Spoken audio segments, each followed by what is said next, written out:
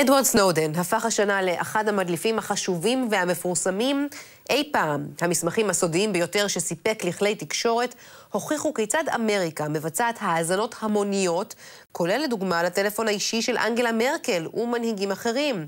גלן גרינוולד, כתב עיתון הגרדיאן הבריטי שחשף את המסמכים ונמצא בקשר קרוב גם היום עם סנודן הנמלט, מעניק הערב לחדשות 10 ראיון מיוחד. גלן גרינוולד, thank you for joining us. Thank you for having me. Many argue that Edward Snowden, by publishing these top-secret documents, changed the world. I assume you agree.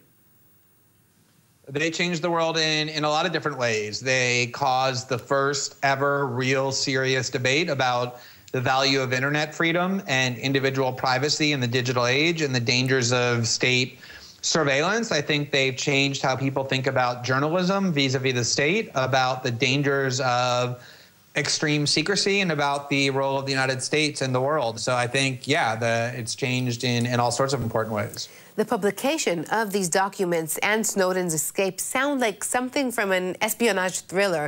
Can you tell me a bit about your first meeting with him? Sure. I met with him in Hong Kong along with the filmmaker and journalist Laura Poitras, with whom I had been working, where I proceeded to spend roughly 6 hours asking him every question multiple different times about who he was and why he had done it. What I found was that this was someone extremely honest and trustworthy and reliable, that he was exactly who he said he was, that he was very intelligent and had thought a great deal about the choices that he had made, and that gave us a great deal of confidence in reporting on the documents that he had provided us. Knowing that you're holding extremely classified materials of the U.S. government, to what extent were you all worried for your safety? I think we all realized that there were serious risks involved in what we were doing when you are taking tens of thousands of top secret documents from the world's most secretive agency, of the world's most powerful government. Of course, you're undertaking all kinds of legal risks and other types of risks as well. Obviously, we continue to be threatened with legal prosecution by the UK government. There's a question about whether I can safely return to my own country in the United States without being arrested. Obviously, Edward Snowden himself faces very serious felony charges that could send him to prison for the next 3 decades, if not the rest of his life. So the risks are very real, and we're all aware of that, but we've just decided not to let them deter us. Many in the U.S., from left to right, call Mr. Snowden a traitor. Secretary of State Kerry said recently that the United States might be attacked because of what Snowden did. How do you react to that? People in power want to operate in the dark, and when you shine light on what they're doing, they lash out and they try and demonize you, and they say, oh, you've made us more unsafe and vulnerable to terrorists, you're a traitor, the same script over and over and over again.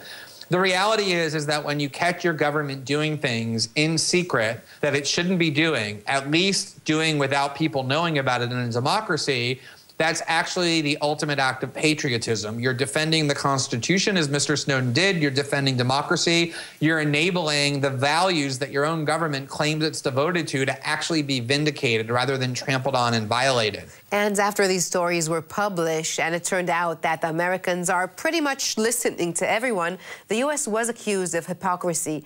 Is exposing or arguing that the U.S. is hypocritical important to you personally?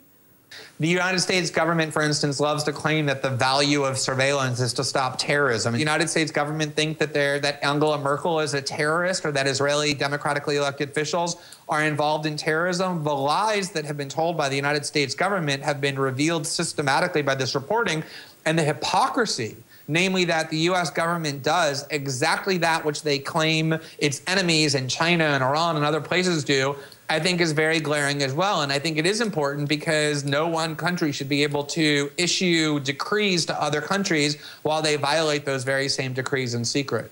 Here in Israel, Snowden disclosures led to a growing demand to release the Israeli spy Jonathan Pollard, basically saying, you are spying on us, stop keeping this Israeli citizen in jail.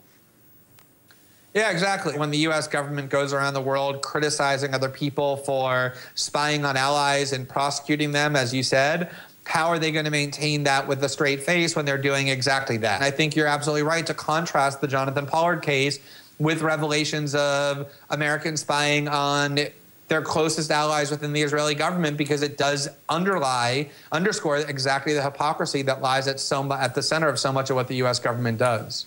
And finally, what should we expect next? Will there be more Snowden stories related to Israel, to us?